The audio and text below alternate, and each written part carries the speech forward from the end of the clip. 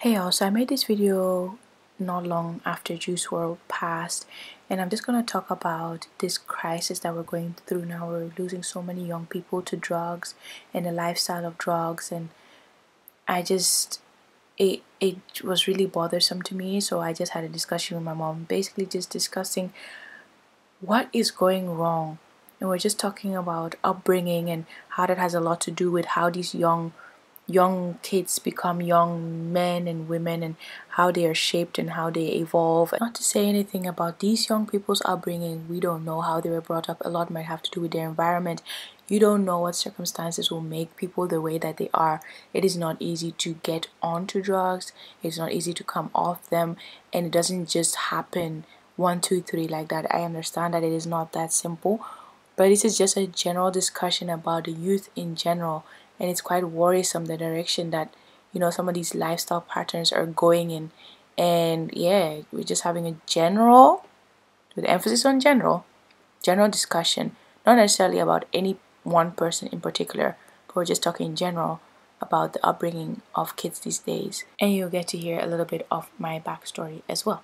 So, hope you enjoyed the video. Let's get right on into it. What is up, YouTube? What's cool? What's groovy? What's happening? Welcome back to another struggle food mukbang. Today we're a little bit healthier. We've got some potatoes with a ox liver stew, and it looks like that. It is very good for this winter season, and yeah, gonna be delicious. So anywho, it's featuring my mom once again, and we're gonna talk about, unfortunately, the trend that is happening these days with all these young rappers basically of those or any kind of related issues. Now that's what we're going to talk about. Oh, I got my cucumbers here as well. They are cut, but you can't see it. See? Just break it off like that. Need some veggies up in this time. So yeah, I got my mom on deck because this thing is really starting to bother me. Stay hydrated. This thing is really starting to bother me. This kind of trend where these young people are getting all their inspiration. This is a spoon from Itsu. Spoon fork, very handy. All these young people are getting their inspiration from all these rappers. Not just inspiration, they're getting their how to live from these rappers. These are people that they've never met before. These are people that they don't know. And I find it just it's just terrible. It's just really, really sad. And how can we ensure that our kids, or the kids of this generation coming up, do not look at these rappers and now reality TV stars and all these, and now also social media influencers, people on Instagram, people on Twitter, people on YouTube? How do we ensure that they don't look at these people solely for advice or solely for ways to live by? How do we ensure that? What are your thoughts? It's how you raise the child. It's from the home, when the child starts growing, they are children and they are doing something wrong, we stop them. Unlike this generation, the children will be doing things and the parents don't say anything. They watch them, they go to dangerous places, they are watching them, and the children do whatever they want to do. You start when they are very little. You can see a 1-year child saying no to the mother. Yeah, and bring the children close to you so that they learn from you what you do, You do everything with the child. She knows that, yeah, this is what I'm supposed to do, and this is what I'm not supposed to do. But you let them free from childhood. No, they are going to grow up and be something else. You got young kids over here talking about, listen, Linda. You remember that video? Yeah. That went viral and everybody was like laughing. It's funny, but I want to see what that child is like today. It's not the way. It starts with it being cute. That's how it starts, because they don't just end up being monsters just anyhow. I'm not saying I'm just talking about in general. I'm not saying that any of these people popping pills and stuff are monsters necessarily. I'm talking about in general. Like in general, we're talking about general upbringing here, where it starts. But you're talking about following the kid and being with the kid and showing a good example. The problem obviously becomes when the parents aren't a good example, or they're not around, or they don't care. They do care, but maybe they are not around. You have to find a solution to it. But look, if you're not around, that means you don't care. That's just what that is. No, sometimes you're not around, but maybe you're working. You went to daycare, but still, you spend more time with me than daycare. It's one more time with me than crash. So I have to teach you how to be good, you know, by maybe if you're a Christian, teaching them the way of the Lord, telling them stories and telling them that this is evil, this is good. That one is, it gets stuck to their heads, and they don't do the wrong things that you don't expect them to do. You know? But then it's also about the circle of friends that they're in. And the circle. Outside the circle of friends that they have. But once you bring them up very in the house, they don't go out to learn other things. They know that mama will not like it. They know that papa will not like it. So when they go out, they are careful what they do here, you know. But when there's carefree life at home, they go out, they'll still be carefree. Or they go and try things that their friends are doing. And that's when the bad thing starts. Because you have, for me, it was like, I didn't want to disappoint y'all. So it wasn't really like a whole scary situation, like, oh, I'm scared of my parents. It's like, I love them so much, I don't want to disappoint them. You know, you could tell the disappointment, like when you did something wrong, you could see it in their eyes. It was so sad to see.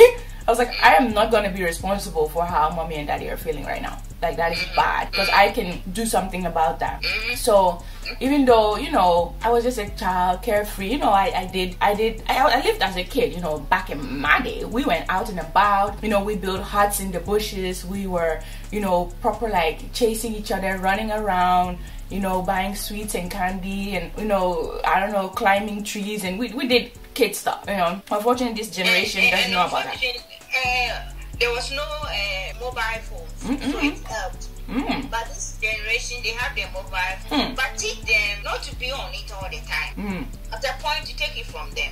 When they're even bad, you take the phone from them. And for them to concentrate on their studies, you give them time to play with their mobile. And at a certain time, take it from them so that they can concentrate on their studies, you know. But if they're on it all the time, they're talking to friends, what do they talk about? Sometimes I wonder, what are you talking about to your friends the whole day? Why are you gossiping or what? Learning something?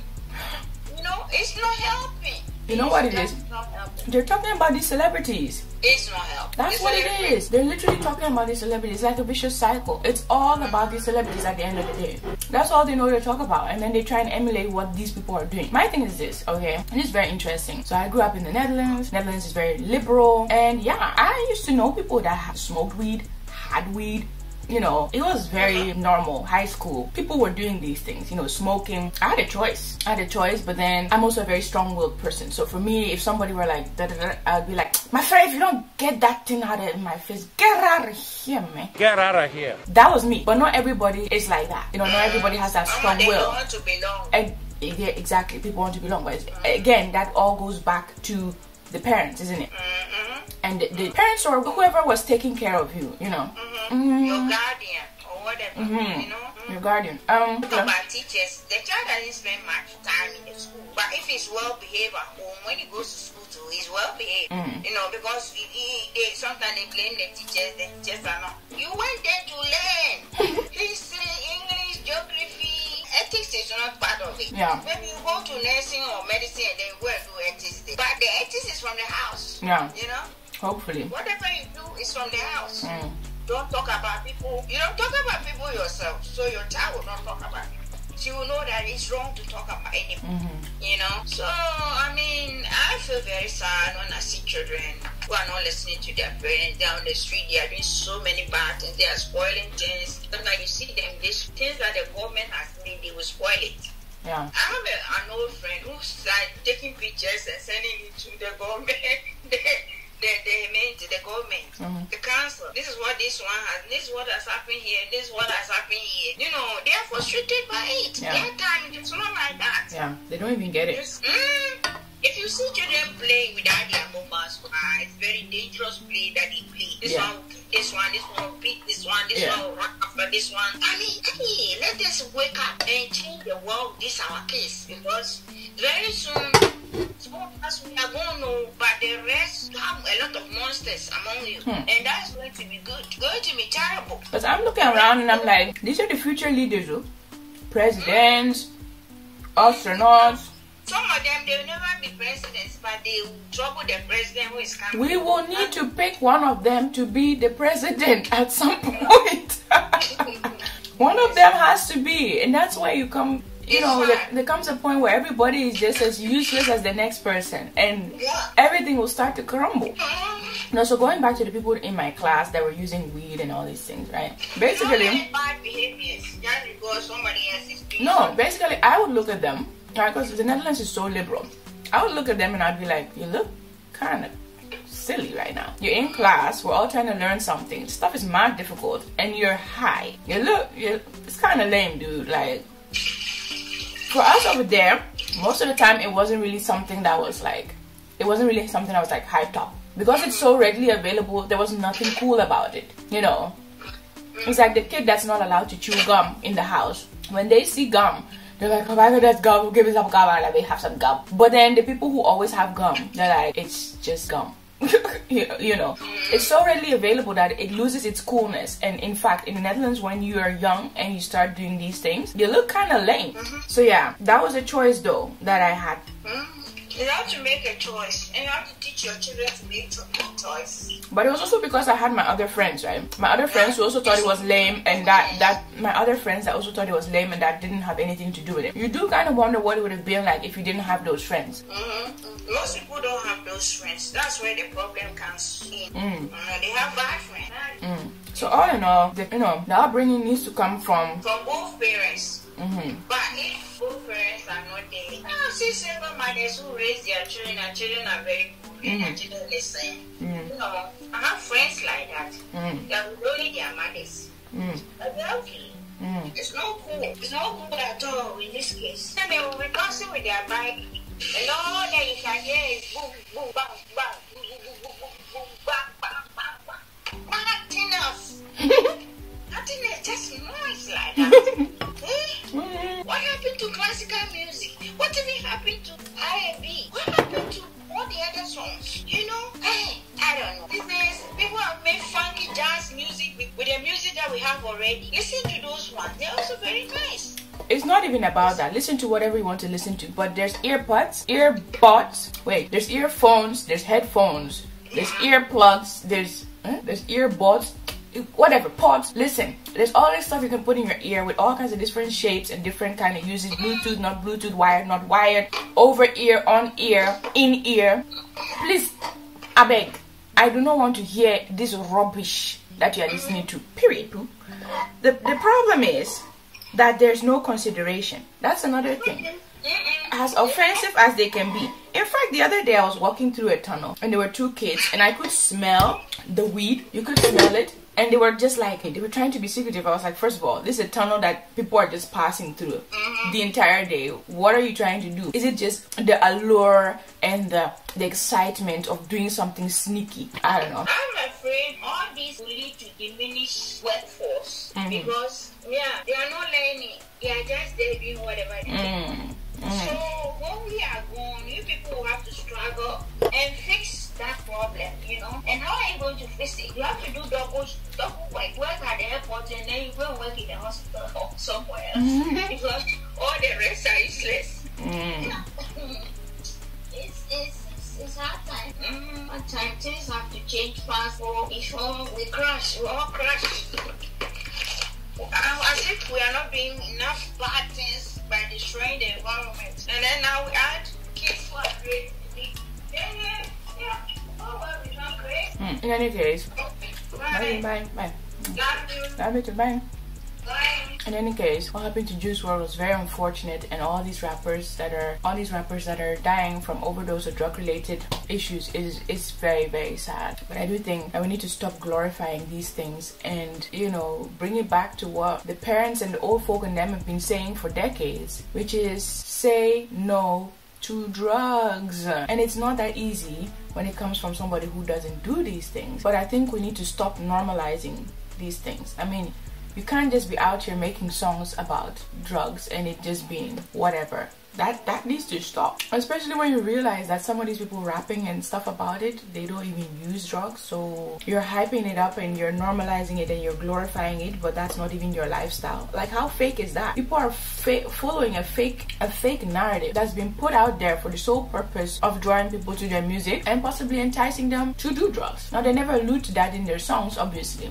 But yeah, that is what is happening. So when we see that that's the effect of some of these rap songs and these rappers always talking about drugs and guns and all these things, then I think we need to take a different approach. Some censorship is definitely needed. Can't be having these type of role models and these type of songs out there, period. It is ruining society. If that is where these kids are drawing their kind of inspiration from, if these are their role models, then we need to change what they see. It is what it is, because not everybody has a stable household where they're being taught, and that doesn't always have to be two parents. It could be one parent, it could be one caregiver, guardian, foster parent, whoever, adopted parent, whatever, whoever is looking after these kids. It could be that it's not somebody that's able to deal with the kids effectively, and so now we need to turn to what these kids are seeing, because parents can't control this stuff anymore. They got phones, they need their phones. You know, the other day I saw a kid bleeping their phone in the bus to get in. They need the phones. The phones have everything on there right now. So yeah, we need to find different measures. Yeah, we need to find different measures to ensure that when the kids do go online, that's why I like me some clean hip-hop, and most of the time I turn to like Christian rappers for this, because they're talking about truth, they're talking about life, and they're talking about real things that anybody from the age of whatever to whatever can relate to. But then when you go to some of these mumble rappers and stuff like that, you realize that they're just talking about girls, they're talking about drinking, they're talking about drugs and all these type of things. And the problem is that most of these people, they themselves, that's not the life that they're leading. Look at all these rappers, most of them are married and have been for decades. They have one person, they'll slip up here and there, which is not to be excused, but the lifestyle that they're trying to portray in their music videos, always girls around, this and that and that, is not always the case. They're staying faithful to their wives, as they should, you know. And so that is fake, that, you know, they have a different girl every night and all the rest of it. I ain't safe, don't do that. But that's not true. And the fact that they're doing loads of drugs all day, every day, is sometimes not true. Some of them have never touched drugs ever, and a whole bunch of stuff. Probably apart from their riches, the rest of it is all fake. All I'm trying to say is live your own life, go your own course, because that's the only course. You're standing right here. This is your track, this is your lane. How are you going to look at somebody else's lane and watch them run and come back to meet you, and you're still standing there like, oh, I wish my life was like that. Oh, I wish I could do these things, but I can't. Oh, I wish I had this, I wish I had that.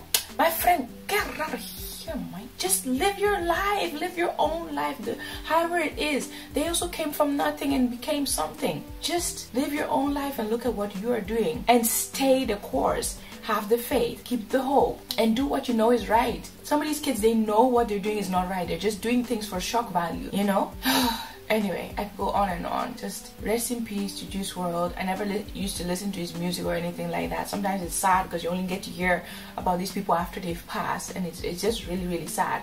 But I just made this video not to shame anybody that's struggling with addiction or anything like that. Definitely not. It's just, I'm trying to say, let's look at the youth in them and see what we can do we just need to shift gears in the way these kids are being brought up and all the rest of it. Like, it's really quite sad the way things are going at the moment, and it's just time for a change. And I just wanted to talk about how we can go about changing the narrative, changing how we do things, changing how these kids are brought up, because I don't know, it's easier said than done, I know, but I just thought I'd come on here and talk about it because it's on my mind and it's bothersome, very bothersome. Anyway, make time for glorious life. It's time to start living it right. Make sure you hit thumbs down as on to the subscribe button and hit the notification bell whilst you're at it. I'll see you in the next one. In the meantime, share this with everybody you know.